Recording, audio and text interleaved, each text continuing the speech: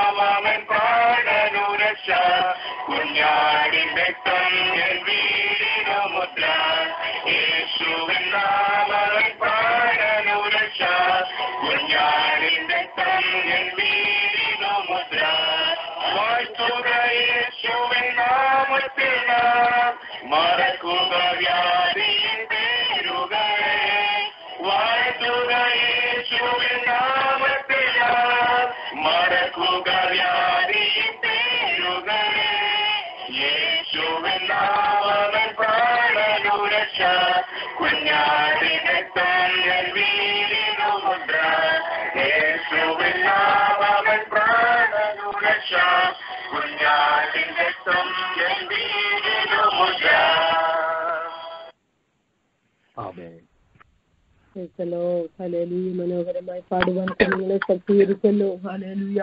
യേശുവിന്റെ രക്തത്താൽ നമ്മുടെ വീടിന് നമുക്കുള്ളതിന് മുദ്രയായിരിക്കുക. നാം ഭയപ്പെടാതെ മുന്നേറുവാൻ തക്കവണ്ണം പാട്ടിൽ കൂടി നമ്മെ ധൈര്യപ്പെടുത്തില്ല. കുഞ്ഞുങ്ങൾ സന്തോഷത്തോടെ പാടുവാൻ ശക്തീകരിച്ചല്ലോ. ദൈവം അവരെ അനുഗ്രഹിക്കട്ടെ. ആമേൻ. സർവ്വനന്മകളാൽ കുഞ്ഞുങ്ങളെ നിറയ്ക്കട്ടെ. കർത്താവിന്റെ വേലയിലും ദൈവമഹത്വത്തിനായി ദൈവം ആഗ്രഹിക്കുന്ന പോലെ ആമേൻ കർത്താവിൽ പ്രസിദ്ധരായി ശക്തരായി തീരുവാൻ തക്കവണ്ണം ദൈവം അവരെ അനുഗ്രഹിക്കുമാറാകട്ടെ. ഇപ്പോൾ കർത്താവിന്റെ ദാസൻ രഞ്ജൻ ജോർ നമുക്കായി കർത്താവിന്റെ വചനം ശുശ്രൂഷിപ്പാനായി ക്ഷണിച്ചുകൊള്ളുന്നു. കർത്താവിന്റെ പരിശുദ്ധമായ നാമത്തിന് മഹത്വമുണ്ടാകട്ടെ. ഒക്ലഹോമ പ്രയർലൈനിലൂടെയും മറ്റ് സോഷ്യൽ മീഡിയയിലൂടെയും എന്നെ ശ്രദ്ധിക്കുന്ന എല്ലാ ദൈവമക്കൾക്കും വേഗം വരുന്ന കർത്താവായ യേശു ക്രിസ്തുവിന്റെ നിസ്തുല്യമായ നാമത്തിലുള്ള സ്നേഹവന്ദനം അറിയിക്കുന്നു. ഒരു ചെറിയ വൈറസ് മുഖാന്തരം ലോകം മുഴുവൻ നിശ്ചലമായിക്കൊണ്ടിരിക്കുന്ന ഈ അനുഭവത്തിൽ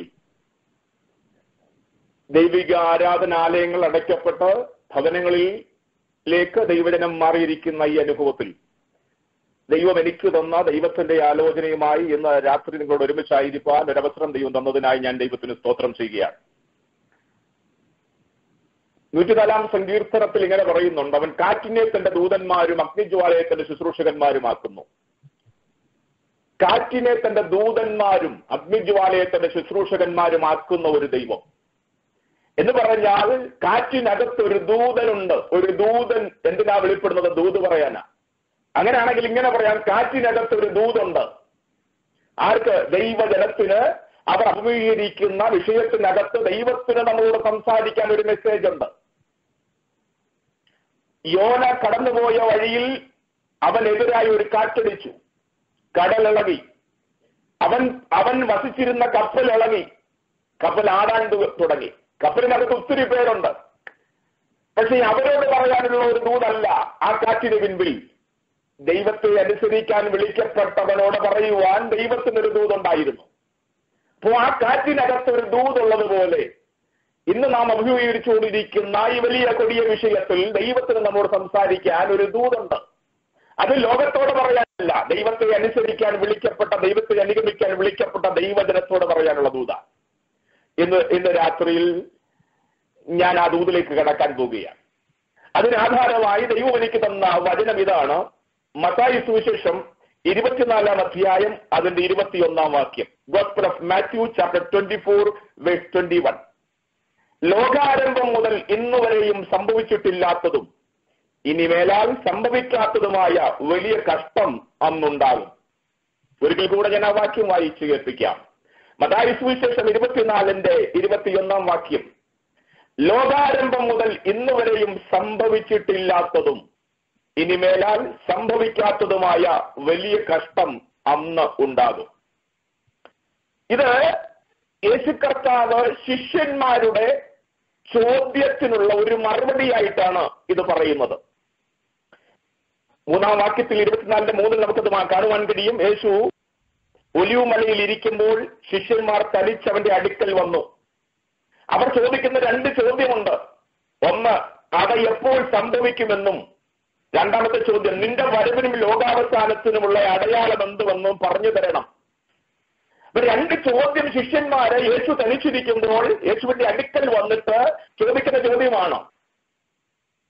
അതെപ്പോൾ സംഭവിക്കുമെന്നും നിന്റെ വരവിനും ലോകാവസാനത്തിനുമുള്ള അടയാളം എന്ത്? ഈ 2 ചോദ്യത്തിനുള്ള ഉത്തരമായി യേശു കർത്താവ് പറയുന്ന മറുപടിയിൽപ്പെട്ട ഒരു കാര്യമാണ് നാം കുറിവാക്യമായി വായിച്ചത്.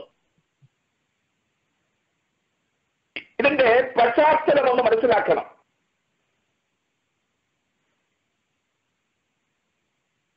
യേശു കർത്താവിനെ ശിഷ്യന്മാര് ആലയം കൊണ്ടുപോയി എന്ന് കാണിക്കുന്ന രംഗമാണ് ആദ്യ ഭാഗം.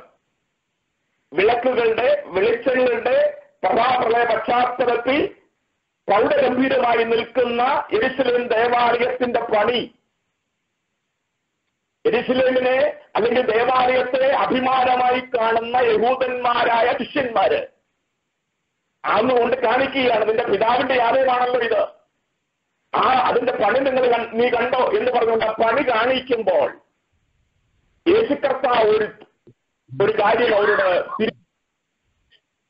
ഈ ആലയത്തിന്റെ പണി മഹത്തരമാണോ, അത് വലിയതാണ്, അതിന്റെ പ്രൗഢഗംഭീരമായ ആ അവസ്ഥയെക്കുറിച്ച് ചൂണ്ടിക്കാണിച്ചപ്പോൾ യേശു പറഞ്ഞ മറുപടി,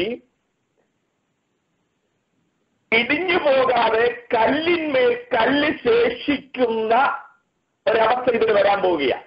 24 അധ്യായം 2 വാക്യത്തിൽ ഇങ്ങനെയാ പറയുന്നത്. ഇതെല്ലാം നീ കാണുന്നില്ലയോ എന്ന് ചോദിച്ചപ്പോ യേശു കർത്താവ് മറുപടി പറയാണ്, ഇടിഞ്ഞു പോകാതെ കല്ലിന്മേൽ കല്ല് ഇവിടെ ശേഷിക്കുകയില്ല എന്ന് ഞാൻ സത്യമായിട്ട് നിങ്ങളോട് പറയുന്നു എന്ന് പറഞ്ഞു. ആലയത്തെ അഭിമാനമായി കാണുന്ന യഹൂദൻ, ഞങ്ങളുടെ പള്ളി, ഞങ്ങളുടെ എന്നൊക്കെ പറയുന്ന യഹൂദൻ, കാരണം പാരമ്പര്യം പറയുന്നവരാണ് അവര്, ഞങ്ങളുടെ ദൈവം എന്ന് പറയുന്നവര്, ന്യായപ്രമാണം ഞങ്ങൾക്കാണ് ലഭിച്ചതെന്ന് പറയുന്നവര്, അബ്രഹാം പിതാവാണെന്ന് പറയുന്നവര്, മോശ ഞങ്ങളുടെ നേതാവാണെന്ന് പറയുന്നവര്, ദൈവം ഞങ്ങൾക്കാണ് മരുഭൂമിയിൽ അത്ഭുതങ്ങൾ ചെയ്തുവെന്ന് പറയുന്നവര്, ഇങ്ങനെ ഒത്തിരി പറയാനുള്ളവര്, പള്ളിയെ, ദേവാലയത്തെ ദൈവത്തെക്കാൾ വലുതായി കാണുന്നവര്, ദേവാലയത്തിന്റെ ആ പ്രൗഢഗംഭീരമായ ആ പണിയൊക്കെ ഒന്ന് കാണിച്ചു കൊടുത്തപ്പോ യേശു പറഞ്ഞ മറുപടിയാണ് നമ്മൾ വായിച്ചത്.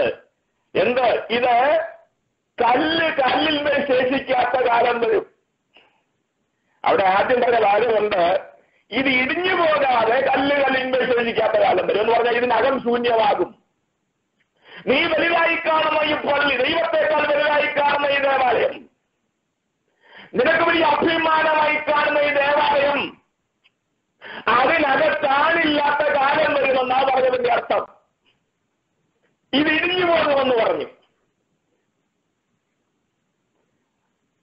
യഹൂദന്മാരായ ശിഷ്യന്മാർക്ക് തിരിച്ച് വല്ലതും ചെയ്യാൻ പറ്റുമായിരുന്നെങ്കിൽ അവർ ചെയ്തതിന്റെ കല്ലെടുത്തെറിഞ്ഞാണ്. കാരണം അവന്റെ അഭിമാനമാണ് പള്ളി.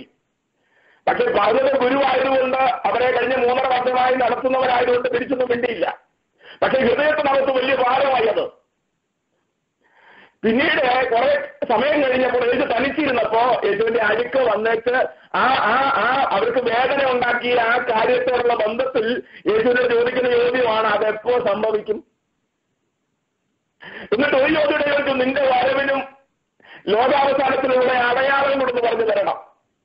അപ്പോ യേശു കർത്താവ് പറഞ്ഞ രണ്ടാമത്തെ മറുപടിയാണ്, ലോകാരംഭം മുതൽ ഇന്ന് വരെയും സംഭവിച്ചിട്ടില്ലാത്തതും ഇനിൽ മേലാൽ സംഭവിക്കാത്തതുമായ വലിയ കഷ്ടമെന്നുണ്ടാകും.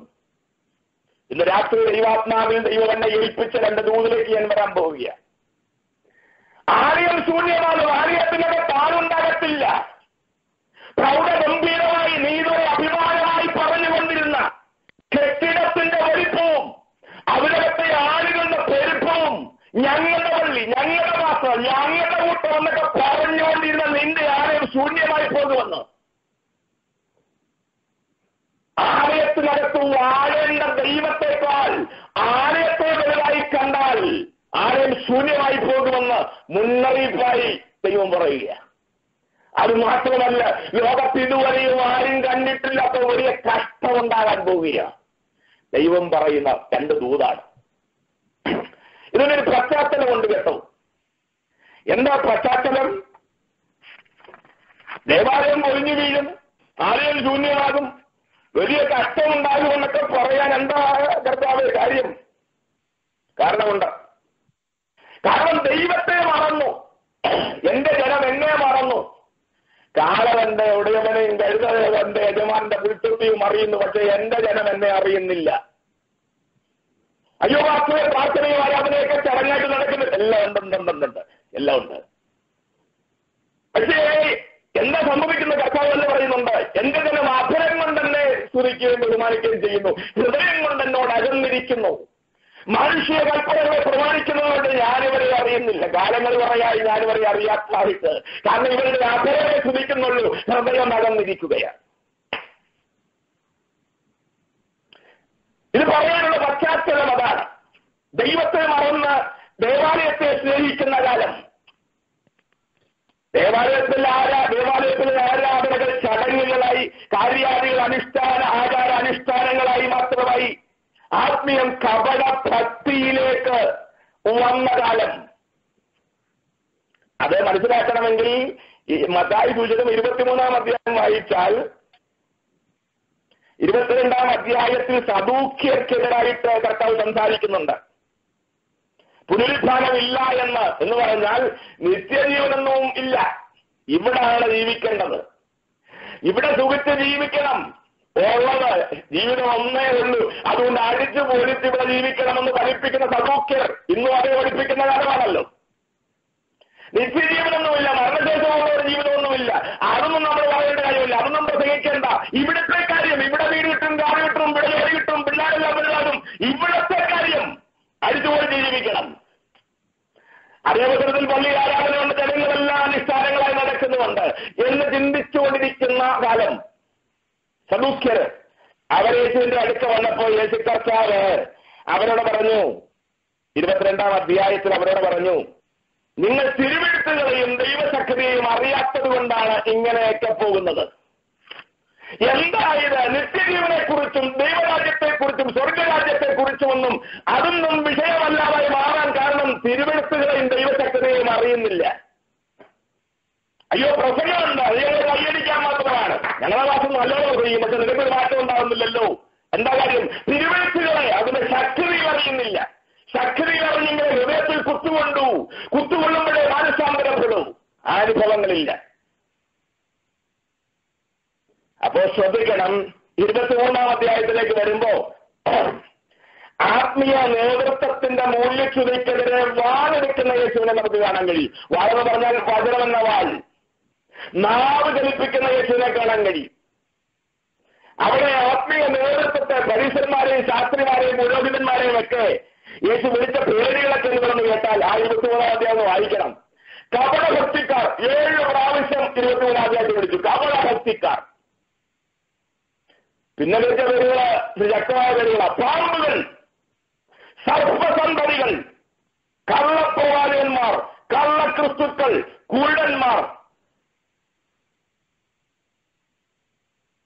മൂഢന്മാർ, കുരുടന്മാരായ വഴികാട്ടികൾ. ശ്രദ്ധിക്കണം, ഞാനിത് എന്റെ മനസ്സിലുള്ള കാര്യം പറയല്ല, പുസ്തകത്തിനകത്തുള്ള കാര്യമാണ് പറയുന്നത്. 23-ാം അധ്യായം അതിന്റെ 33-ാം വാക്യത്തിനകത്ത് അവർ വിളിക്കുന്ന പേരുണ്ട് കേട്ടോ. 23-33 പാമ്പുകളെ, സർപ്പസന്തതികളെ വിളിക്കുന്നത് ആത്മീയ നേതൃത്വത്തെയാകട്ടോ. ദൈവം ഞങ്ങളുടെ ദൈവമാണെന്നും അബ്രഹാം ഞങ്ങളുടെ പിതാവാണെന്നും മോശ ഞങ്ങളുടെ നേതാവാണെന്നും ന്യായപ്രമാണം ഞങ്ങളുടെ കയ്യിലാണെന്നും അതുപോലെ ഞങ്ങൾക്കാണെന്നും പറഞ്ഞ പുള്ളികളെ നോക്കിക്കൊണ്ടാണ് വിളിക്കുന്നത്.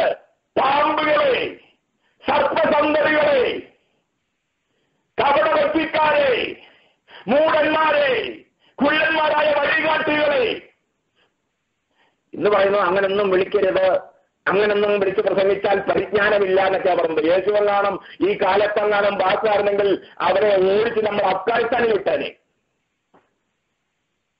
കാരണം പുള്ളിയുടെ ഭാഷയില്ല, നമ്മുടെ ഭാഷയിൽ പറഞ്ഞാൽ പരിജ്ഞാനമില്ലാത്ത ഭാഷയാണ്. ആത്മീയത കച്ചവട ചരക്കാക്കി മാറ്റുന്ന ആത്മീയ നേതൃത്വത്തെ പിന്നെന്താ വിളിക്കേണ്ടേ? സുവിശേഷം വിറ്റ് ജീവിക്കുന്നതിനെ പിന്നെന്താ വിളിക്കേണ്ടേ? പദവിക്കും പ്രശസ്തിക്കും വേണ്ടി, സ്വയം ഉയരാൻ വേണ്ടി, സ്വയം സമ്പാദിക്കാൻ വേണ്ടി ഈ ശുശ്രൂഷയെ വിറ്റ് ജീവിക്കുന്നവരെ പിന്നെ എന്താ വിളിക്കേണ്ടത്? യേശു വിളിച്ചു പാമ്പുകളെ, സർപ്പസന്തതികളെ, കപടഭക്തിക്കാരെ, മൂഢന്മാരെ, കുള്ളന്മാരായ വഴികാട്ടികളെ. നിങ്ങൾക്കയ്യോ കഷ്ടം, നിങ്ങൾ പാർക്കുന്ന ആലയം ശൂന്യമാകും, നിങ്ങൾ പാർക്കുന്ന ദേശം നിങ്ങൾ കാണാത്ത കഷ്ടത്തിലൂടെ കടന്നു പോകും. കാരണം എന്താ? നീതിയും കരുണയും വിശ്വസ്തതയും വിശ്വാസവും സ്നേഹവും ശുശ്രൂഷയും ദൈവിക ശുശ്രൂഷയും വിട്ട് പുറമേ കാണിക്കുന്ന ഭക്തിക്ക് വഴിമാറി പള്ളിഭക്തി, മതഭക്തി, കെട്ടിടമോടെ വിളിപ്പിക്കുന്ന പള്ളി എന്ന ദേവാലയം എന്ന ആ ചിന്തയിലേക്ക് വന്നപ്പോൾ ദേവാലയത്തെക്കാൾ വലിയവരെ മറന്ന് ദേവാലയത്തെ വലുതാക്കിയപ്പോ പിന്നെ ഇവരെന്താ വിളിക്കേണ്ടത്? ശ്രദ്ധിക്കണം. കാരണം അത് മനസ്സിലാക്കണമെങ്കിൽ യോഹന്നാന്റെ വിശുദ്ധ 3-ാം അധ്യായത്തിനകത്ത് യേശു കർത്താവ് ശമര്യക്കാരത്തി സ്ത്രീയുടെ അടുക്കൽ ചെന്ന അവളോട് സംസാരിക്കുമ്പോൾ അവന് പറയുന്നൊരു കാര്യമുണ്ട്. നീ യഹൂദനല്ലേ? നിന്റെ യഹൂദന്മാർ പറയുന്നത് യെരൂശലേമാണോ അവിടുത്തെ ആലയമാണോ വലിയത്, അവിടെ ആരാധിച്ചെങ്കിലേ പറ്റൂ എന്നൊക്കെ പറയുന്നുണ്ടല്ലോ. ഞങ്ങൾ ഈ മലയിൽ ആരാധിക്കുന്നവരാ എന്ന് പറഞ്ഞപ്പോൾ കർത്താവ് പറഞ്ഞൊരു മറുപടിയുണ്ട്.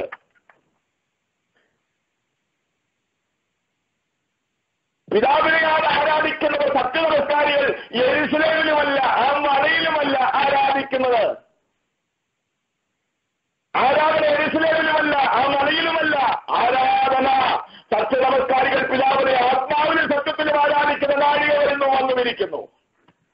അപ്പൊ യഹൂദൻ ഈ പള്ളി ഭക്തിയിലേക്ക് പോയ കാലഘട്ടം ഇന്നത്തെ പോലെ ഞങ്ങളുടെ പള്ളി, ഞങ്ങളുടെ വർഷം, ഞങ്ങളുടെ 20,000, ഞാൻ 20,000ന്റെ ഭാഗത്ത്. അതുകൊണ്ട് ഞാൻ പറയുന്നതെല്ലാം വേദവാക്യം. സുഹൃത്തെ, ദൈവസഭയ്ക്കകത്ത് നടപ്പാക്കയില്ല, ദൈവസഭയ്ക്കകത്ത് പോപ്പുമാരില്ല.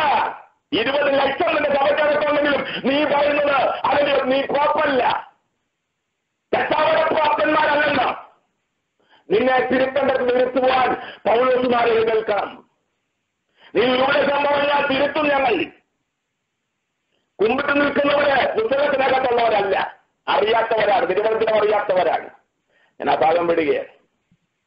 അപ്പൊ ശ്രദ്ധിക്കണം, ഇങ്ങനെ ആത്മീയ നേതൃത്വം അധപ്പതനത്തിലേക്ക് പോയ കാലഘട്ടത്തിലാണ് കർത്താവ് പറഞ്ഞത് ആരെയും ശൂന്യമാകും, ദേശത്ത് വലിയ കഷ്ടതയുണ്ടാകുമെന്ന ദൂത് പറയുന്നത്. എന്താണ് സംഭവിച്ചത്? ഇന്നും എന്താ സംഭവിക്കുന്നത്? ആ കാലഘട്ടത്തോട് യോജിച്ചൊരു കാലഘട്ടമായിരുന്നു. എന്താ കാരണം? കർത്താവ് വെളിപ്പാട് 3-ാം അധ്യായത്തിൽ സർവീസിലെ സഭയുടെ വാതിൽക്കൽ നിന്ന് മുട്ടിക്കൊണ്ടിരിക്കുകയായിരുന്നു. വാതിൽക്കൽ നിന്ന് മുട്ടുക. പക്ഷേ അകത്തുള്ളവരുടെ വാക്കുകൾ നിങ്ങൾ കേട്ടോ, സാക്ഷ്യം നിങ്ങൾ കേട്ടോ. അകത്തുള്ളവരുടെ സാക്ഷ്യം, ഞാൻ ധനവാൻ, കർത്താവ് എന്നെ അനുഗ്രഹിച്ചു, ഞാൻ സമ്പന്നൻ, ദൈവം എന്നെ ഇങ്ങനെ സമ്പന്നൻ കവിഞ്ഞൊഴുകുന്ന അനുഭവത്തിലേക്ക് കൊണ്ടുവന്നു, എനിക്കൊന്നും ഒരു മുട്ടുമില്ല. അകത്തെ പാട്ടല്ലാതാ, സാക്ഷ്യമല്ലാതാ. പക്ഷെ നമ്മുടെ സ്വർഗം അവരെ വിളിക്കുന്ന പേര് കേട്ടോ. സ്വർഗം വിളിക്കുന്ന അരിഷ്ടന്മാര്, ദരിദ്രന്മാര്, കുരുടന്മാര്, നഗ്നര്, നിർഭാഗ്യവാന്മാര്. സാക്ഷ്യം, അകത്തെ സാക്ഷ്യം മുഴുവൻ ഞാൻ ധനവാൻ, കർത്താവിനെ അനുഗ്രഹിച്ചു, എനിക്കൊന്നിനെ ഒട്ടുമില്ല. എല്ലാ സാക്ഷ്യവും, എനിക്ക് വീടുകൾക്ക് വീടുമേൽ വീട്, കാടുകൾക്ക് മേൽ കാട്, എന്റെ പിള്ളേർ എല്ലാവരും സാക്ഷ്യം അതാ. പക്ഷെ കർത്താവ് പുറത്താ. കർത്താവ് പുറത്ത് നിർത്തി. കർത്താവ് ആലയത്തിന് പുറത്താണ്. അന്ന് എന്റെ ഭാഷയിൽ ഇന്ന് കർത്താവ് പുറത്തുമില്ല, അന്ന് മുട്ടിക്കൊണ്ടിരിക്കുകയായിരുന്നു. ഏതാ കുത്തുന്ന ശബ്ദം അന്ന് വെളിപ്പെട്ടുകൊണ്ടിരുന്നു. അന്നത്തെ പ്രസംഗങ്ങളിൽ കുത്തുകൊണ്ടുകൊണ്ടിരുന്നു. കാരണം കർത്താവ് മുട്ടുകയായിരുന്നു വെളിയിൽ നിന്ന്. നീ ഒന്ന് തുറന്നാൽ ഞാൻ നിന്റെ അകന്നോട് അകത്ത് കയറും. ആരും തുറന്നില്ല. ഇന്ന് കർത്താവ് അവിടെ വിട്ടുപോയി. കർത്താവ് പോയി കഴിഞ്ഞപ്പോൾ നാണ്ട ശത്രു കയറി, വൈറസ് കയറി, ആരെയും ശൂന്യമായി, ദേശത്ത് കഷ്ടമുണ്ടാകുന്നു. കർത്താവ് അന്ന് വാതിക്കൽ നിന്ന് മുട്ടി. പക്ഷെ ഇന്ന് മുട്ടാൻ പോലുമില്ല. കാരണം ആലയത്തിനകത്താളില്ല, ആലയം ശൂന്യമായി. കർത്താവ് എന്നെ പോയതിന്റെ ലക്ഷണമാണത്. എന്താ കാര്യം? കാരണം ഒത്തിരിയുണ്ട് കേട്ടോ. കാരണം ആരാധനാലയങ്ങൾ യേശു അകത്തില്ലാത്ത ആൾക്കൂട്ടമായി മാറി. ആരാധനാലയങ്ങൾ യേശു അകത്തില്ലാത്ത ആൾക്കൂട്ടമായി മാറിയ കാലമാണിത്. സ്വന്തം മക്കളെ, കുടുംബത്തെ പരിപാലിക്കാൻ കഴിയാത്തവൻ സഭയുടെ ആരോഗ്യ ആത്മീയ നേതാക്കന്മാരായി മാറിയ കാലം. ഭാര്യയും ഭർത്താവും ജീവിച്ചിരിക്കെ വിവാഹമോചനം നേടിയവർ ജനത്തെ ഉപദേശിക്കുന്ന കാലം. ആത്മാവ് പ്രാപിക്കാത്തവൻ ആത്മാവിന്റെ ആരാധനയെ ലീഡ് ചെയ്യുന്ന കാലം. പിതാക്കന്മാർ വെച്ച വിശുദ്ധിയുടെ വേർപാടിന്റെ ഉപദേശത്തിന്റെ അതിർവരമ്പുകളെ പൊളിച്ചു കളഞ്ഞ് ജനത്തെ കെട്ടഴിച്ചു വിട്ട കാലം. കള്ളപ്രവാചകന്മാർ കള്ളപ്രവചനത്തിലൂടെ ജനത്തെ ഈ ഭൂമിയിൽ സെറ്റിൽ ചെയ്യിപ്പിക്കുന്ന കാലം. ആത്മീയ നേതൃത്വം ജനത്തെ ദൈവരാജ്യത്തിലേക്ക് വഴിനടത്തേണ്ടവർ, വാഗ്ദത്ത നാടിലേക്ക് വഴിനടത്തുന്നവർ, ആ കനാൻ നാട്ടിലേക്ക് കനാൻ നാട്ടിൽ നിന്ന് മിസ്രൈമിലേക്ക് വഴിനടത്തുന്ന ഒരു കാലം. ആലയങ്ങളും കോൺഫറൻസുകളും ആത്മീയത നഷ്ടപ്പെടുത്തി, ആഘോഷങ്ങൾ വെളിപ്പെടുത്തി, തിന്നുവാനും കുടിപ്പാനും കളിപ്പാനും ഒക്കെ എഴുന്നേൽക്കുന്ന കാലം. ദൈവമുണ്ടെന്ന് പറഞ്ഞാൽ അവൻ പൊട്ടനാ, കാഴ്ചയില്ലാത്തവനാ. ഇവിടെ ദൈവമുണ്ടെന്ന് പറഞ്ഞാൽ നടക്കുമോ? എന്റെ നാമത്തിൽ കൂടി വരുന്നവരുടെ നടുവിൽ ഞാനുണ്ടെന്ന് എന്ന് പറഞ്ഞാൽ മഹത്വം എനിക്ക് കിട്ടാത്ത ഒരിടത്തും ഞാൻ ഉണ്ടാകത്തില്ലെന്ന് പറഞ്ഞ കർത്താവ് മഹത്വം യേശുവിന് കൊടുക്കാത്ത കൂട്ടുകാരായി മാറിയപ്പോൾ ദൈവമോടൊന്ന് മാറി. നമ്മുടെ കൂട്ടങ്ങളെ പരിശുദ്ധാത്മാവിന്റെ അധ്യക്ഷതയിൽ നിയന്ത്രിക്കേണ്ടതിന് പകരം, ആത്മാവ് നിയന്ത്രിക്കേണ്ടതിന് പകരം മനുഷ്യർ സ്വയക്കഴപ്പിൽ, ബുദ്ധിയിൽ, പണത്തിൽ, പദവിയിൽ നിയന്ത്രിക്കാൻ എന്ന് തുടങ്ങിയോ അന്ന് യേശു മാറി.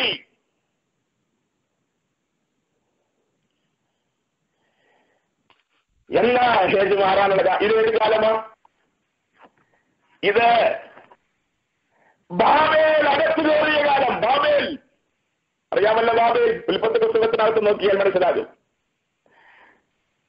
നമുക്കൊരു പേരുണ്ടാക്കാൻ നമ്മൾ ആകാശം മുട്ട ഒരു ഗോപുരം പണിയണം.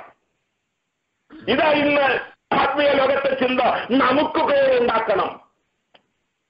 പാസ്റ്റർമാർക്ക് അവർക്ക് പേരുണ്ടാക്കണം, പ്രസംഗർക്ക് അവർക്ക് പേരുണ്ടാക്കണം, കമ്മിറ്റിക്കാർക്ക് അവർക്ക് പേരുണ്ടാക്കണം, പണമുള്ളവർ അവർക്ക് പേരുണ്ടാക്കണം.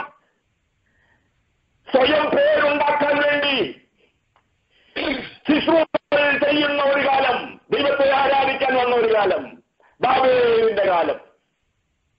നമുക്കൊരു പേരുണ്ടാക്കാൻ എന്തെങ്കിലുമൊക്കെ ചെയ്യണം. ഇന്ന് ലോകത്തിൽ നമുക്ക് പേരുണ്ടാക്കാൻ വേണ്ടി നേതാക്കന്മാർ എന്തൊക്കെയാ ചെയ്യുന്നറിയാമോ? രാഷ്ട്രീയക്കാരെ കൊണ്ടുവന്ന് കാണിക്കുന്നുണ്ട്. ഞങ്ങൾ ആയിരങ്ങളുണ്ട്, ഞങ്ങൾ സാധാരണക്കാരല്ല. എണ്ണിക്കൊടുക്കുകയാ ലോകത്തിന്റെ പേരുണ്ടാക്കാൻ. എന്നാൽ യേശുവിന്റെ കാലത്ത് അത്തക്കോസുകാർ പാടിയത് അങ്ങനെയല്ല.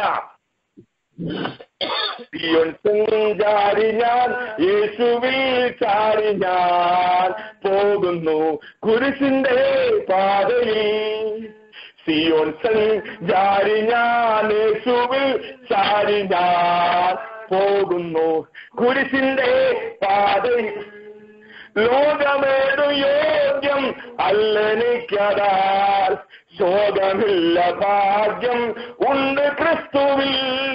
ലോകമേതു യോഗ്യം അല്ലെനിക്കതാൽ ശോകമില്ല ഭാഗ്യം ഉണ്ട് ക്രിസ്തുവിൽ. നാഥനു മുൾമുടി നൽകിയ ലോകമേ നീതരും പേരെനിക്കെന്തിനായി. നാഥനു ലോകമേ നീതരും പേരെനിക്കെന്തിനാ എന്ന് പാടി യേശുവിനെ കൂടകത്ത് ശക്തി വെളിപ്പെടുത്തിയവരുടെ കാലമുണ്ടായിരുന്നു അന്ന്. ഇന്ന് ലോകത്തിന്റെ പേരിന് വേണ്ടി പദവികളെ ഉപയോഗിക്കുന്നു, ശുശ്രൂഷയെ ഉപയോഗിക്കുന്നു, സ്ഥാനമാനങ്ങളെ ഉപയോഗിച്ചുകൊണ്ടിരിക്കുന്ന ഈ കാലം ദൈവമില്ലാത്ത കാലമാണ്. ആലയത്തിൽ ദൈവമില്ലാത്ത കാലമാണത്. രണ്ടാമത് അധികാരങ്ങൾ പിടിച്ചെടുക്കുന്ന കാലം, നായകനാകാൻ കൊണ്ടുള്ള കാലം. നായകൻ 21 അധ്യായം അതിന്റെ 10 വാക്യം ഇങ്ങനെയാണ് എടുത്തിരിക്കുന്നത്. 23:10 നിങ്ങൾ നായകന്മാരെന്ന പേര് വിളിക്കപ്പെടരുത്. ഒരുവൻ മാത്രം നിങ്ങളുടെ നായകൻ, ക്രിസ്തു തന്നെ. നിങ്ങൾ ഏറ്റവും വലിയവൻ നിങ്ങളുടെ ശുശ്രൂഷക്കാരനാകണം, തന്നെത്താൻ താഴ്ത്തണം. ഇന്ന് നായകനാകണം, സഭയുടെ നായകനാകണം, കോൺഫറൻസിലുള്ള നായകനാകണം. മത്സരമാണ്. അതിനുവേണ്ടി എന്ത് പ്രവൃത്തിയും ചെയ്യും. പാസ്വാകാൻ വേണ്ടി എന്ത് പ്രവൃത്തിയും ചെയ്യും. ഒരു സ്റ്റേജ് കിട്ടാൻ വേണ്ടി എന്ത് പ്രവൃത്തിയും ചെയ്യും. അത് പ്രാർത്ഥന കിട്ടാൻ വേണ്ടി എന്തും ചെയ്യും. ശുശ്രൂഷ കിട്ടാൻ വേണ്ടി എന്തും ചെയ്യും. പദവികൾക്ക് വേണ്ടി മത്സരിക്കുന്ന കാലം, ഓട്ടുപിടുത്തം നടത്തുന്ന കാലം, പണം കൊടുത്ത് കുതികാൽ വെട്ടുന്ന കാലം. പടയാളികൾ യേശുവിന്റെ വസ്ത്രം ചീട്ടിട്ടെടുത്തതുപോലെ അധികാരത്തിന്റെ വസ്ത്രം ചീട്ടിട്ടവരെടുത്തു, മത്സരിച്ചെടുത്തു. അതുപോലെ മത്സരിക്കുന്ന നേതാക്കന്മാരുടെ കാലം. എന്നാൽ പടയാളികൾ ആ വസ്ത്രം ചീട്ടിട്ടെടുക്കുന്നതിന് മുൻപ് യേശു ശിഷ്യന്മാരെ കാണിച്ചൊരു കാര്യമുണ്ട്. ആ വസ്ത്രം, അധികാരത്തിന്റെ വസ്ത്രം മാറ്റിവെച്ചിട്ട് അവൻ ഒരു തോർത്തെടുത്ത് അരയിൽ ചുറ്റി, ദാസന്റെ വേഷം അരയിൽ ചുറ്റി ഒരു പാത്രത്തിൽ വെള്ളമെടുത്ത് കൊണ്ടുവന്ന് തന്നെക്കാൾ താണവന്റെ കാല് കഴുകി താൻ വലിയവനാണ് തെളിയിച്ചവൻ. ആ വസ്ത്രം എന്നാർക്കും വേണ്ട. മറ്റുള്ളവരെ ശുശ്രൂഷിക്കുന്ന ദാസത്വത്തിന്റെ ആ ശുശ്രൂഷ ചെയ്യുന്ന യേശു കർത്താവ് കാണിച്ച ശുശ്രൂഷയാർക്കും വേണ്ട. എല്ലാവർക്കും വേണ്ടത് അധികാരത്തിന്റെ. കൺവീനറാകണം, പ്രസിഡന്റാകണം, കമ്മിറ്റിയാകണം, സൂപ്രണ്ടാകണം, ഡിസ്ട്രിക്ട് എനിക്ക് വേണം.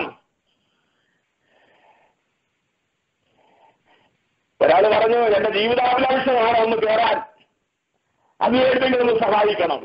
ഇനി ഒരു അവസരം കിട്ടത്തില്ല. എന്നിട്ട് ദൈവത്തെയും കൂട്ടുപിടിക്കും. ദൈവത്തെ നിർബന്ധിക്കുന്നു. കഷ്ടം. നിന്നെ നിർബന്ധിക്കുന്നത് മറ്റൊരു യേശുവാണ്. നിന്നെ നിർബന്ധിക്കുന്നത് മറ്റൊരാത്മാവാണ്. കാരണം എന്റെ കർത്താവ് അധികാരത്തിന്റെ വസ്ത്രം ഓടി മറ്റ് ശിഷ്യന്മാരുടെ മുൻപിൽ ശുശ്രൂഷയുണ്ടെന്ന് കാണിച്ചു കൊടുത്തവനാണ്. അവൻ തോർത്തറിയിൽ ചുറ്റി. ആ വസ്ത്രമാർക്കും വേണ്ട. അതിന്നോടെ കിടപ്പുണ്ട്. അതെടുക്കാൻ ആർക്കും താല്പര്യമില്ല. യേശുവിന്റെ ശുശ്രൂഷ മാറ്റിവെച്ച് ഭരിക്കുന്ന അധികാരത്തിലേക്ക് ദൈവജനം മാറിയെങ്കിൽ യേശു ആലയത്തിലില്ല. വേറൊരു കാലം യേശുവിനെ തിരിച്ചറിയാത്ത പൗരോഹിത്യ ശുശ്രൂഷ ചെയ്യുന്ന കാലം. ആലയത്തിനകത്ത് ആചാരപ്രകാരമുള്ള എല്ലാ ചടങ്ങുകളും ചെയ്യുന്നുണ്ട്. എല്ലാം ആരുടെ പേരിലാണ്? യേശു. പക്ഷെ യേശു കുഞ്ഞ് 8-ാം നാളിൽ യാഗമർപ്പിക്കാൻ അവന്റെ അപ്പനമ്മമാര് ആ കുറുപ്രാവരെയും കൊണ്ട് ആലയത്തിൽ വന്ന് യാഗമർപ്പിച്ചിട്ടും യേശുവിനെ അവർ ആരും തിരിച്ചറിഞ്ഞില്ല. പള്ളിക്കകത്തുള്ള പുരോഹിതന്മാർ തിരിച്ചറിഞ്ഞില്ല, ശാസ്ത്രിമാർ തിരിച്ചറിഞ്ഞില്ല, പരീക്ഷമാർ തിരിച്ചറിഞ്ഞില്ല.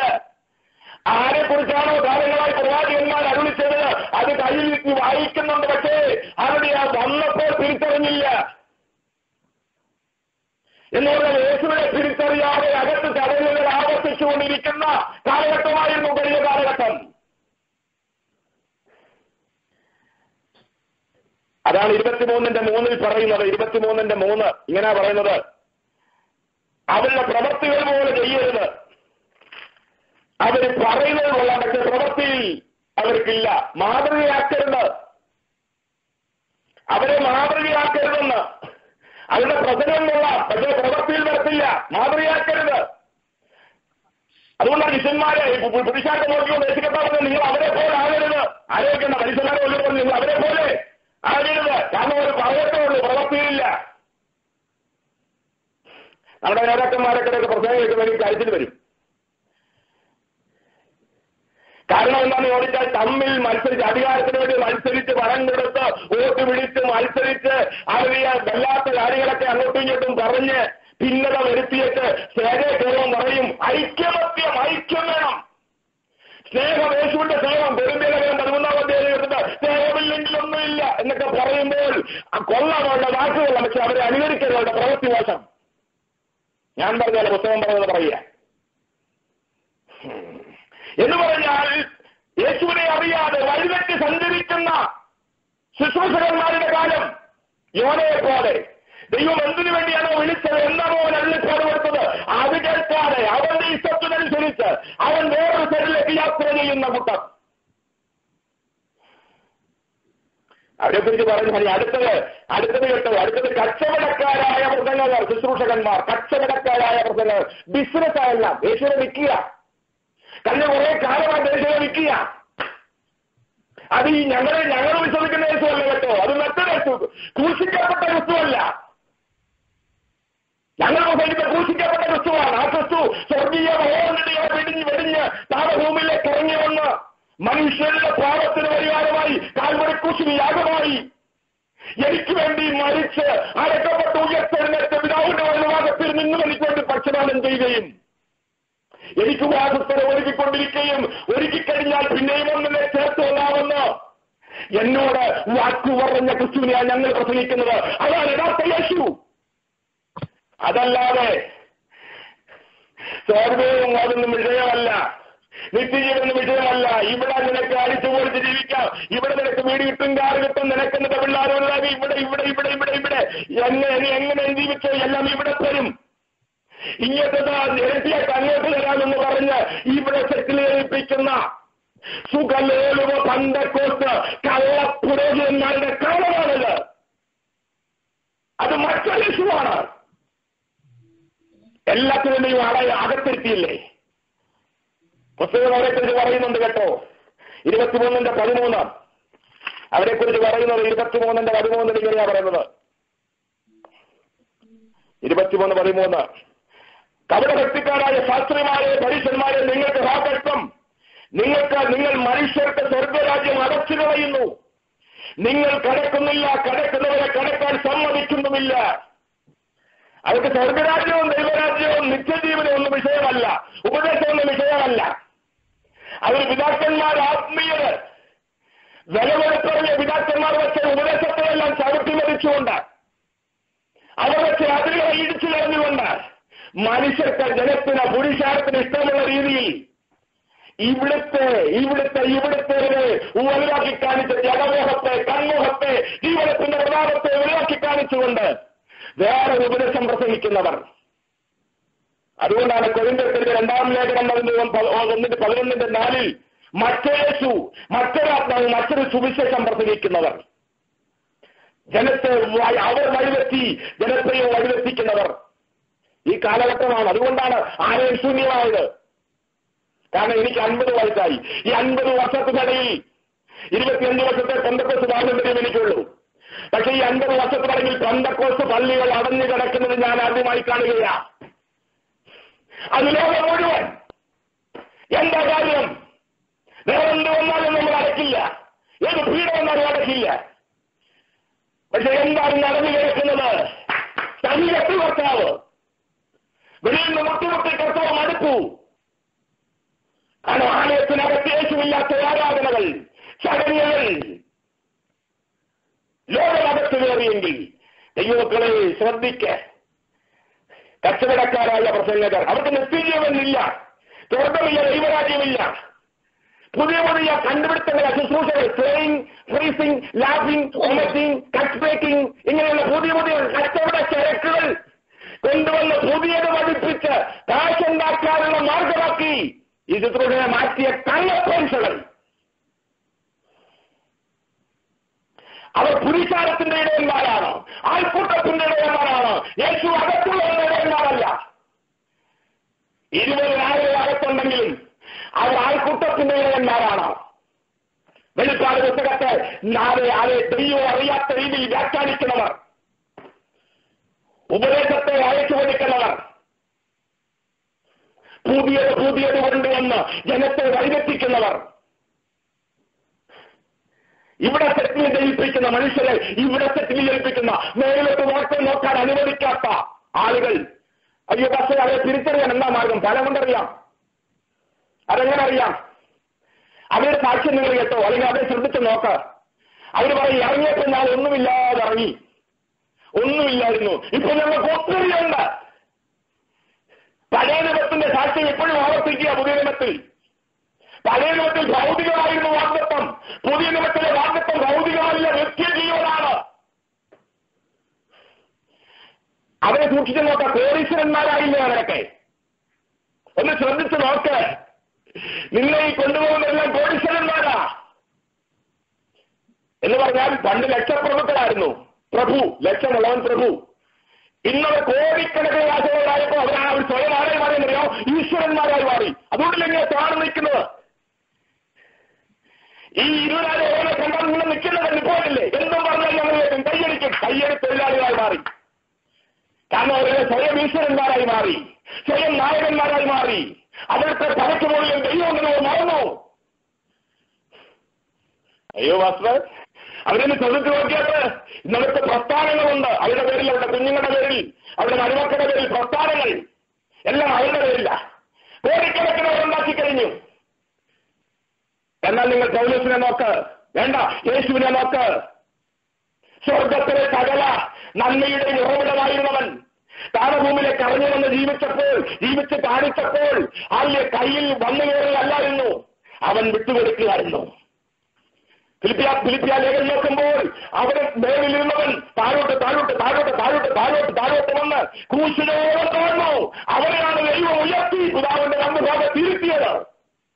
പുതിയ നിയമമാണ്. ഇവിടെ നേടി ബിസിനസ് നേടി സൈഡ് ബിസിനസ്സായി കർത്താവിന്റെ വേലയും കൊണ്ടുപോയി വിറ്റ്, യേശുവിനെ വിറ്റ്, ശുശ്രൂഷയെ വിറ്റ് ഇവിടെ ഒരു പണക്കാരനായാൽ അവിടെ ഇരിക്കാൻ പറ്റില്ലെന്നാണ് പുതിയ നിയമം പറയുന്നത്.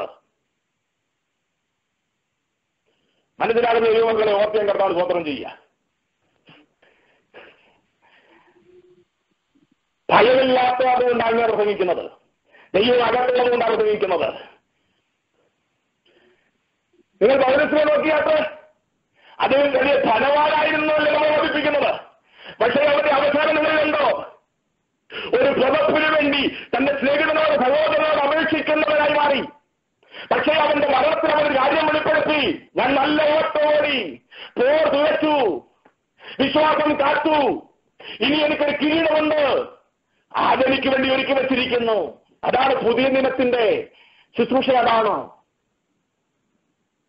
ലഗേജ് കൂടുന്നത് നല്ല അനുഗ്രഹം, ലഗേജ് കുറയുന്നതാണ് പുതിയ നിയമത്തിന്റെ അനുഗ്രഹം. അവൻ ശിഷ്യന്മാരെ തിരഞ്ഞെടുത്തയച്ചപ്പോൾ പറഞ്ഞത്, നിങ്ങൾക്ക് 2 കിട്ടുമ്പോൾ 1 മറ്റുള്ളവർ കൊടുക്കണം. Share to others. നിങ്ങൾ കൂട്ടി വെക്കുന്നവരല്ല. നിങ്ങൾ 2 കിട്ടുമ്പോൾ നിനക്ക് 2 കിട്ടും. 1 ഉണ്ടെങ്കിൽ നിനക്ക് 2 തരും ദൈവം. പക്ഷേ ആ 2-ൽ 1 അകത്ത് വരുത്തരുത്. ആ 2-ൽ 1 നീ മറ്റുള്ളവർ കൊടുക്കണം. അങ്ങനെ നീ കൊടുക്കുമ്പോൾ വീണ്ടും നിനക്ക് 1 കിട്ടും. അപ്പോൾ നീ മറ്റുള്ളവരെ കൊടുക്കണം. അപ്പോൾ നിനക്ക് വീണ്ടും 1 കിട്ടും. അത് മറ്റുള്ളവർ കൊടുക്കണം. എന്ന് പറഞ്ഞാൽ മറ്റുള്ളവരെ കാണുന്നവരാണ് യഥാർത്ഥ ശിഷ്യന്മാർ. ഞാൻ അവസാനിപ്പിക്കാൻ സമയം മുൻപോട്ട് പോയല്ലോ. ഇവിടെ മറ്റൊരു യേശുവിനെയാണ് അവർ പ്രസംഗിക്കുന്നത്. മറ്റൊരു ആത്മാവിന്റെ പുറകെയാണ് അവർ പോകുന്നത്. മറ്റൊരു ആത്മാവ് കൊറോണയെ തകർക്കാൻ കേരളത്തിൽ നിന്ന് കുവൈറ്റിലേക്ക് തീയിറക്കുന്ന ആത്മാവ് ശത്രുവിന്റെ ആത്മാവാണ്, ദുരാത്മാവാണ്. ഈ കാറ്റിനകത്തൊരു ദൂതുണ്ട് കുഞ്ഞെ. ദൈവമക്കളെ, ഈ കാറ്റിനകത്തൊരു ദൂതുണ്ട്. ഈ പ്രതിസന്ധിക്കകത്തൊരു ദൂതുണ്ട്. ഇനി അഭിമുഖീകരിക്കുന്ന ഈ പ്രസിദ്ധനകത്തൊരു ദൂതുണ്ട്. അത് ലോകം കേട്ടില്ലെങ്കിലും നീ കേൾക്കണം. ഇന്ന് എല്ലാവർക്കും ഭയമാ. എന്തൊക്കെ മുഴുവൻ ഭയപ്പെടുക. ദൈവത്തെ അല്ല കേട്ടോ, പ്രാർത്ഥന കൂടി. അയ്യോ, അത് ദൈവത്തെ സേവിച്ചുകൊണ്ടുള്ള പ്രാർത്ഥനയല്ല. ഈ നാളെ എന്നെ വീട്ടിൽ കയറാതിരിക്കാൻ, എന്നെ കയറാതിരിക്കാനുള്ള പ്രാർത്ഥനയാ, ഭയത്തിന്റെ പ്രാർത്ഥന. അതുകൊണ്ടാണ് ഇപ്പൊ എരിവ് കൂടിയത്. ഒരു കാലത്ത് പണിയില്ലാത്തവന്റെ പണിയാണ് പ്രയർലൈൻ എന്ന് പറഞ്ഞ പാസ്റ്റർമാരെ എനിക്കറിയാം. അവർക്ക് വേറെ പണിയൊന്നുമില്ല, എന്നും പ്രാർത്ഥന. എന്താ പ്രയർലൈൻ പ്രാർത്ഥന എന്ന് പറഞ്ഞത്? ഇപ്പൊ പ്രയർലൈൻ പ്രാർത്ഥനയല്ല, സോഷ്യൽ മീഡിയയുടെ പ്രാർത്ഥന എന്ന് പറഞ്ഞ അപമാനിച്ച ഉള്ളികളെ ഇപ്പൊ സോഷ്യൽ മീഡിയ തള്ള. ഞാൻ പുറകോട്ട് പോവുക. കാരണം ഞാൻ 8 വർഷമായിട്ട് ഇതിനകത്താ. അതുകൊണ്ട് ഞാൻ പുറകോട്ട് പോവാം. ഇന്ന് തള്ളുന്നവരെ കെട്ടിവിടാൻ പോവുക. ഞാൻ ചിരിക്കുന്നത് കാരണം ദൈവം വലിയവരാ. ഇത് പറഞ്ഞവനെ ഇതിനകത്ത് കൊണ്ടുവന്ന് ഇത് കൽപ്പിക്കുന്നെങ്കിൽ ദൈവം വലിയവരാ. ഭയം കൊണ്ടാണെന്ന്. ഭയം അത് പറയുന്ന ഭയം പോലെ ഉള്ളൂ. ഇത് കഴിയുമ്പോ പോവും. പാട് വന്നപ്പോൾ മനസ്സന്തരപ്പെട്ടു. ഇത് കഴിയുമ്പോ പോവും. ഈ പ്രാർത്ഥനയെ ഉണർവും. ഈ പ്രവർത്തനം എല്ലാം ഉറപ്പിച്ചു കഴിയുന്ന മാറിയാ തീരും. പക്ഷെ ദൈവം കണ്ടെത്തിയവരെ അങ്ങനല്ല. ഞാനൊരുവനെ കണ്ടെത്തി എന്ന് പുസ്തകത്തിൽ പറഞ്ഞുണ്ട്. ഞാൻ എന്റെ ദാസനായ ദാവീദിനെ കണ്ടെത്തി. അതിന് കാരണമുണ്ട്. അവൻ ആരായിരുന്നു? അവൻ ഭക്തനായിരുന്നു. എന്താ ഭക്തൻ എന്ന് പറഞ്ഞാൽ? ദൈവത്തെ ഭയപ്പെടുന്നവൻ. കൊറോണയെ ഭയപ്പെടുന്നവനല്ല, COVID-19 ഭയപ്പെടുന്നവനല്ല, കാറ്റിനെ ഭയപ്പെടുന്നവനല്ല, പിന്നെ ദൈവത്തെ ഭയപ്പെടുന്നവൻ. അവന്റെ പേരാണ് ഭക്തൻ. ദൈവത്തോടുള്ള ബന്ധത്തിൽ ഭക്തനാകണം. അങ്ങനെയാണെങ്കിൽ എന്നും പ്രാർത്ഥന ഉണ്ടാകും, എന്നും ആരാധന ഉണ്ടാകും, എന്നും ഉപവാസം ഉണ്ടാകും. അവനൊരു ആരാധനക്കാരനായി മാറും. അവന്റെ ഭവനം ഒരു ആരാധനാഭവനമായി മാറും. ഇപ്പൊ പിന്നെ സൗകര്യമാണ്. കാരണം ആലയത്തിലും പോകേണ്ട കാര്യമില്ല. വീട്ടിൽ TV തുറന്നാൽ മതി. ഞങ്ങളുടെ പാർട്ടി പ്രസംഗിക്കുന്നുണ്ട്. ഞങ്ങളെ ചിപ്സ് കഴിച്ചുകൊണ്ട് ഞങ്ങൾ കേട്ടോണ്ടിരിക്കുക. കിച്ചണിൽ ഇരുന്നോണ്ടും ഞങ്ങൾ കേൾക്കുന്നുണ്ട്. എവിടെ നിന്ന് വേണം കേൾക്കാമല്ലോ. ഇതുകൊണ്ടൊന്നും രൂപാന്തരം ഉണ്ടാകുന്നില്ല. ഭക്തനാകണം. എന്തുകൊണ്ട് ദാവീദിനെ കണ്ടെത്തിയവൻ ഭക്തനാണ്. 2 വീരനാണ്. സാത്താന്റെ തന്ത്രങ്ങളെ തിരിച്ചറിഞ്ഞ് അതിനോട് പോരാടുന്നവൻ, ശത്രുവിനോട് പോരാടുന്നവൻ വീരൻ. ഇന്ന് ശാസിച്ചിട്ടൊന്നും കാര്യമില്ല. കൊറോണ ശാസ്ത്രങ്ങൾ പോവില്ല. അതവന്റെ പ്രവർത്തനം എടുത്തിട്ടേ പോകത്തുള്ളൂ. നീ തിരിച്ചറിയാത്ത കാലത്തോടെ അവന്റെ പ്രവർത്തനം കൊണ്ടുകൊണ്ടിരിക്കും. എനിക്ക് കൊറോണയെ പറയാൻ താല്പര്യമില്ല. എനിക്കെന്റെ ദൈവത്തെ പറയാനുള്ള താല്പര്യം. അതിനറിയാതെ ഒന്നും സംഭവിക്കുന്നില്ല. 1 ഭക്തനായിരിക്കണം, 2 വീരനായിരിക്കണം. ദൈവത്തോടുള്ള ബന്ധത്തിൽ ഭക്തരായിരിക്കണം. എന്നും ശത്രുവിനോടുള്ള ബന്ധത്തിൽ, പിശാചിനുള്ള ബന്ധത്തിൽ എന്നും മരിക്കുന്നവരെ വീരനായിരിക്കണം. 3 പ്രദത്തനായിരിക്കണം. വേർപാട് പാലിക്കുന്നവനായിരിക്കണം. കാലഘട്ടം മാറുമ്പോൾ വേർപാട് മാറുന്നില്ല. മോശയോട് ദൈവം പറഞ്ഞു, നീ അടുക്കരുത്, നിന്റെ കാലിലെ ചെരുപ്പടിഞ്ഞു കളയുക, നീ നിൽക്കുന്ന സ്ഥലം വിശുദ്ധ സ്ഥലമാണ്.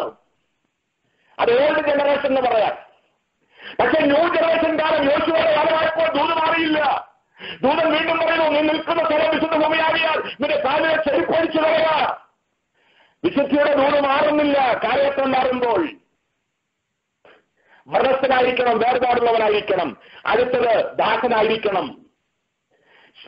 നിന്റെ കൂടെയുള്ള സഹപ്രവർത്തകരുടെ ബന്ധത്തിൽ നീ അവരെ ശുശ്രൂഷിക്കുന്നവരായിരിക്കണം, അവർക്ക് വേണ്ടി പ്രാർത്ഥിക്കുന്നവരായിരിക്കണം, അവർക്ക് വേണ്ടി കരുതുന്നവരായിരിക്കണം, പരിപാലന വരമുള്ളവനായിരിക്കണമെന്ന് ദൈവം കണ്ടെത്തണമെങ്കിൽ ഈ കാലഘട്ടത്തിൽ മനുഷ്യൻ ദൈവത്തെ ഭയപ്പെടുന്ന ഭക്തനായി മാറണം.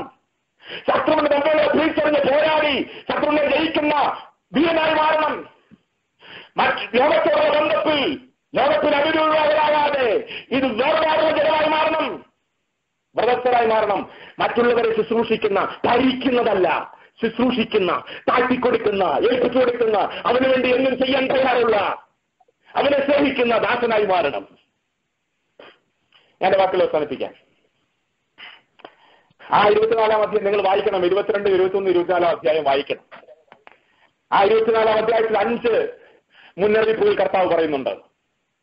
24-4 ആരും നിങ്ങളെ തെറ്റിക്കാതിരിക്കാൻ സൂക്ഷിക്കുക. 24-6 എന്ത് വിഷയമുണ്ടെങ്കിലും നിങ്ങൾ ചഞ്ചലപ്പെടരുത്. 24-12 നിങ്ങളുടെ സ്നേഹം തണുത്തു പോകരുത്.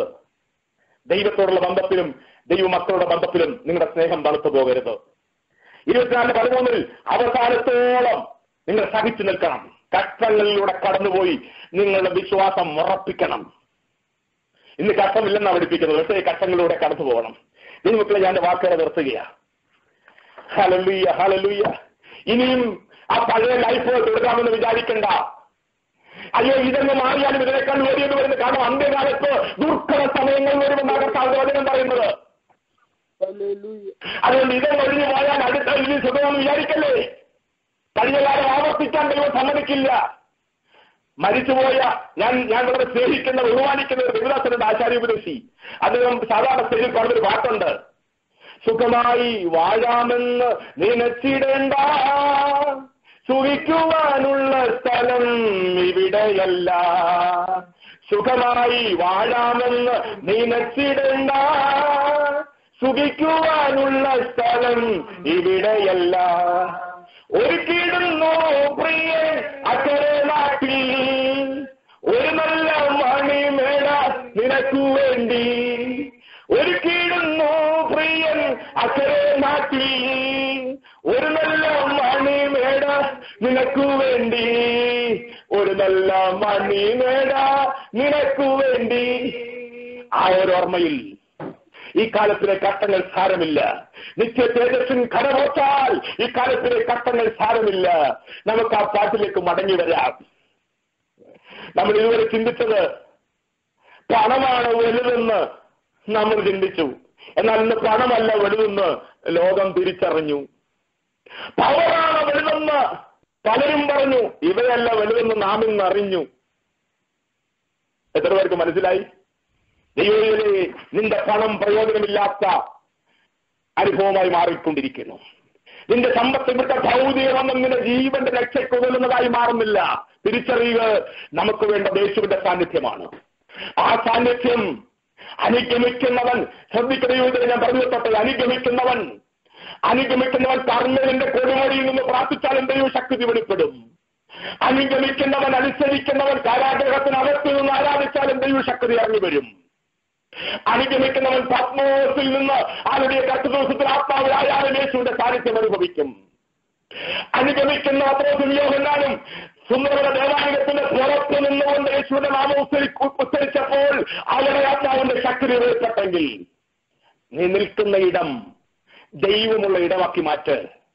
ദൈവസന്നിധിയിലേക്ക് ഏൽപ്പിച്ചു കൊടുക്കുക. ദൈവകരങ്ങളിലേക്ക് സമർപ്പിക്ക്. കണ്ണുകളെ അടയ്ക്കാൻ പ്രാർത്ഥിക്കാം. ദൈവം ശിഷ്യന്മാരുടെ പറയുന്നു, ആലയം കല്ല് ശേഷിക്കാത്ത കാലം വന്നിരിക്കുന്നു. കർത്താവ് പറയുന്നു, ദേശം ഇതുവരെ കണ്ടിട്ടില്ലാത്ത കഷ്ടതയിലൂടെ കടന്നു പോകുന്നു.